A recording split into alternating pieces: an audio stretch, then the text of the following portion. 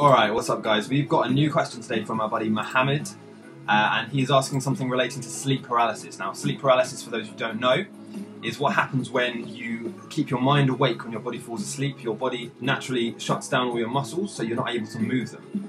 This is something that normally happens to everyone every night, and the reason is that you don't act out your dreams physically, and it could be dangerous. Like, say if you're having a dream about running, and you don't have sleep paralysis installed, it's not part of your mind and how things work, you will end up acting out that dream in the night, which could be dangerous. You could kick your partner, or you could knock something off the wall or whatever. So, sleep paralysis is natural, it's meant to happen. However, when you try a wake-induced lucid dream, which involves keeping your mind awake through this process, you are very aware of the fact that you can't move. And this is known as sleep paralysis. It can be scary.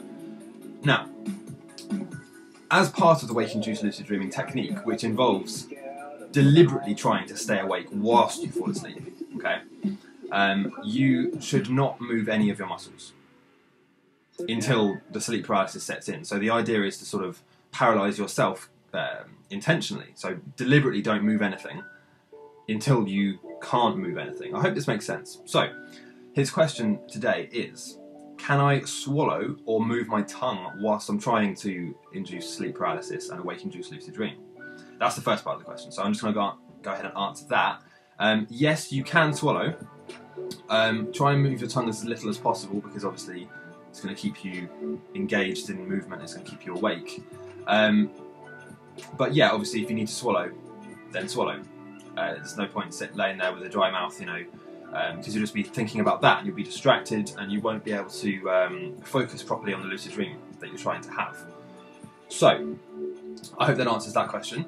Now, your second part of the question here is, can I put my headphones on and set it to binaural beats? Now, I'm assuming you mean, can you put your headphones on before you start to induce sleep paralysis and sort of lay down? Yes, you can. Especially if you're doing this in the early morning, which you should be for a wake-induced lucid dream. If you're doing this sort of 4 or 5 AM, 2 hours before you would normally wake up, then yes, I would in fact advise you, I would say you should listen to binaural beats at that time. I've got some great links actually. I'm going to put something in the description for you guys. There's some great binaural beats that I've had a chat with the producer of these beats, and I've used them myself. They're actually really good, they work quite well. So I'll put a link to those. And yes, I would say for example, if you're trying a wake-induced lucid dream, and you want to induce sleep paralysis and go through that process, yeah, wake up, set your binaural beats, put your headphones on, make sure you're laying comfortably. I find actually it's quite difficult to lay comfortably on my side with headphones in, because obviously it's going to be sort of digging into the inside of one of your ears. So if you want to use binaural beats, then lay on your back, and yeah, go ahead. So, I hope that answers your question. If you have a question, please email it in to contact@houseoflucid.com. Don't forget to subscribe, and I'll see you in the next video.